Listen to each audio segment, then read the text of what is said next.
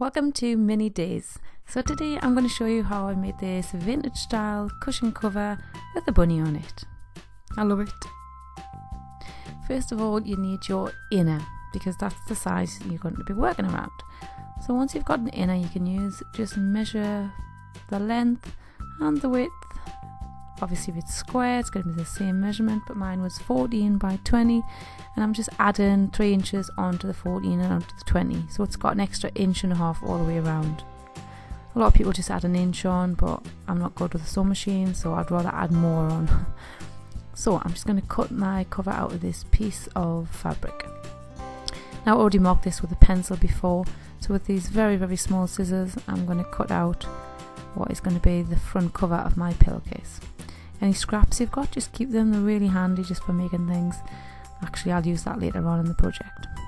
So I didn't really have enough of this material left to do the back, so I'm just going to use this floral vintagey fabric that I picked up from the charity shop. It was like £8, probably the most I've paid in a charity shop, but I really liked it. Last night I sat cutting out flowers actually.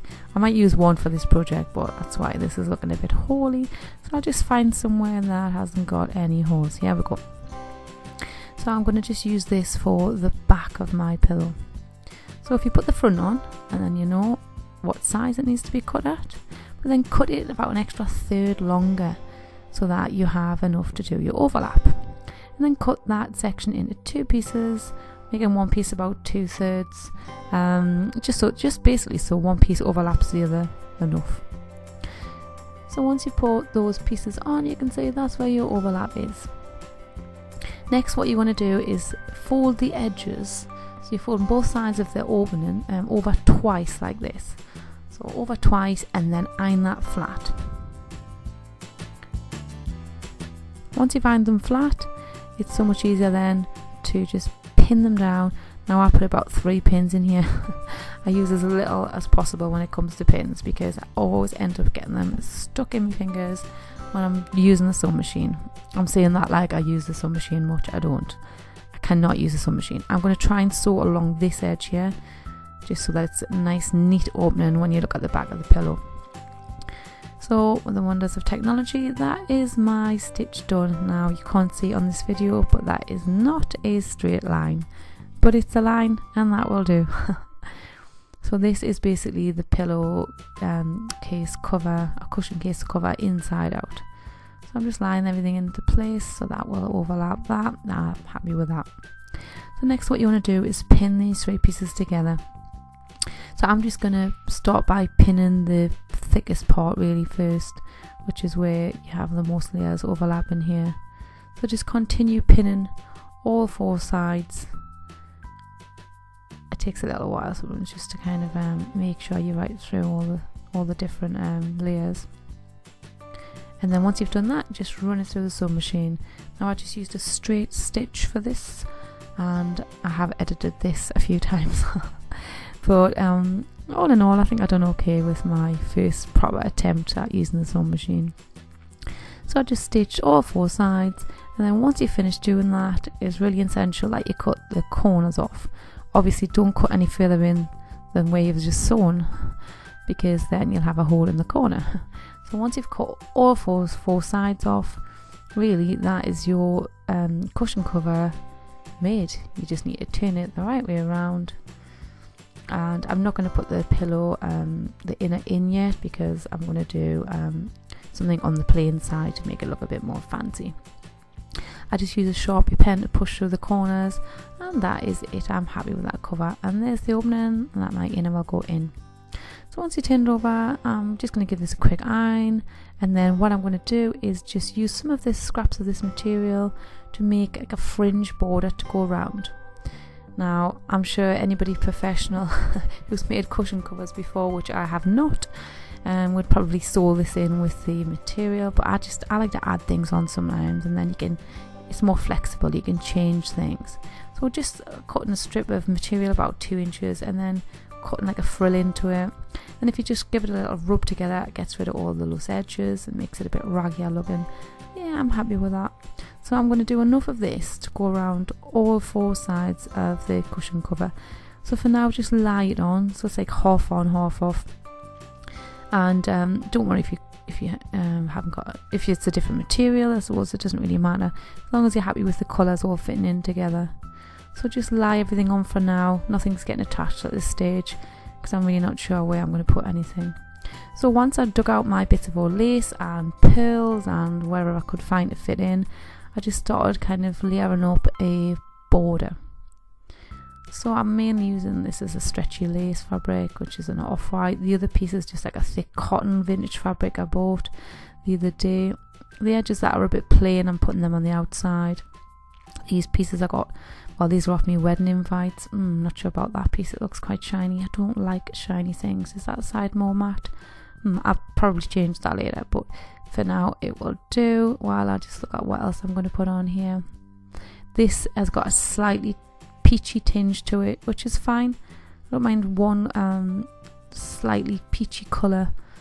I think it kind of looks quite vintagey actually. Yeah, I'm happy with that. Now I cut some flowers out of that material that I used on the other side, and I'm just going to go with this one flower because it's got a slightly peachy tone to it. And I cut out a bunny rabbit that I drew. I'll show you how I've done this. I just got a piece of A4 paper and I just sketched out, copied off a bunny on Google Images, sketched out a bunny. Now I drew this, sketched around this a few times just to get it like a bunny shape.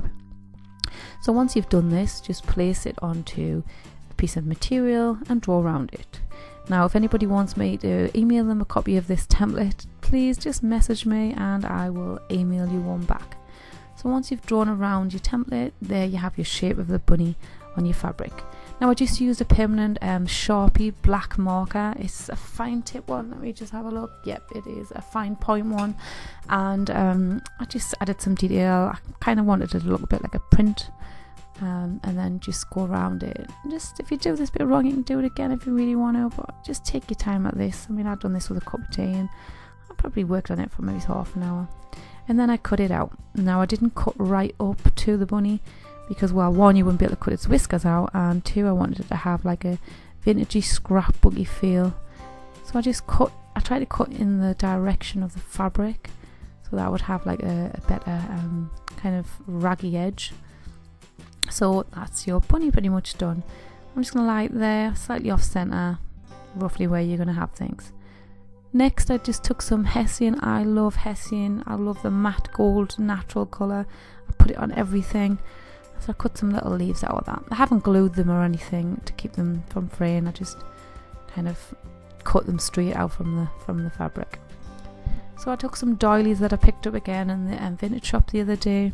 And once you're happy with all of your little bits that you're going to have attached around the edge of your pillow case, just pin it all together. I've pinned the thickest bits first just to get them out of the way. Don't worry if you pin right through the whole cushion cover, because it wouldn't matter at this stage, because you're just holding everything in place so you can run the sewing machine around the very edge just to nip everything in.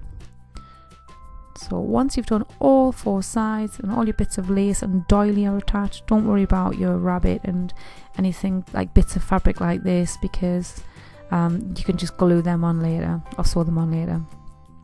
So I ran the sewing machine around the very edge of the cushion cover, just catching in the bits of lace and doilies and obviously the frill that were cut. So that's all the edges caught on. So when you turn your pillowcase over, you can then just trim off. I'm just trimming everything to the length of the kind of raggy trim that we attached. It takes a little while to cut the doilies because they're really thick. And then I just lay my bunny rabbit on just exactly where I want it. So once you've got it in place, just bend half of it up and then just put some glue on to get the main thing in place, and then you can just go back and just lift up the little bits and just glue those bits down. Glue guns are just brilliant for anything like this because they're dry straight away. If I had longer, I might have sewn it on, I don't know, maybe not. So okay, so next I'm going to glue on the flower and the leaves just in the same way. Like I say, it's really essential that you get them exactly where you want them before you glue them on, because you just wouldn't be able to move it once the glue dries. It's kind of, you can't move it. That's the good thing about a glue gun. It's so good for things like this. So I'm just kind of lifting part of them up and then gluing it down. Yeah, I'm quite happy with that. I don't think I'm going to add any more Hessian. I literally am making this up as I go along, which I do that with some of my projects, but I just find it's just more fun than planning everything out. I literally just like to have a rough idea in my head and then make it up as I go along. Okay, so next I just got some bits of lace, some beads, some of the fabric that I'd made the border of the cover with, and tied them into a knot bow. I'm going to attach it. I'm just going to sew it onto the top left hand side of the pillowcase. Just be careful you don't go right through both layers of the cover, because you won't get your cushion pushed up to the corner.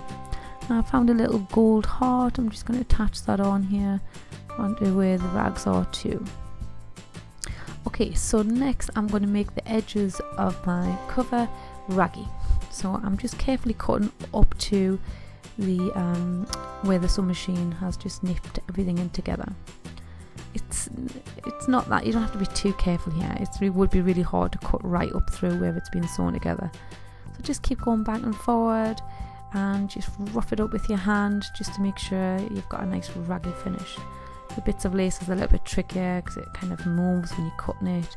Just go over it a few times if you need to, and then that will give your pillowcase a nice raggy edge. I'm happy with that. Okay, all that's left now is to put the inner in. I found this much nicer feather inner, which I took out one of my good cushions, but I'm going to use this definitely. So just push it in, make sure it's pushed up right up to the corners, and I'm just kind of making sure the feathers are all nice and even. Yep, I'm happy with that. That is your vintage style cushion cover finished. Okay, I'm happy with that. That is it finished, and I love it. It fits in really well here, and that didn't take that long to do, and I think it's really effective. I really hope you've enjoyed watching this DIY.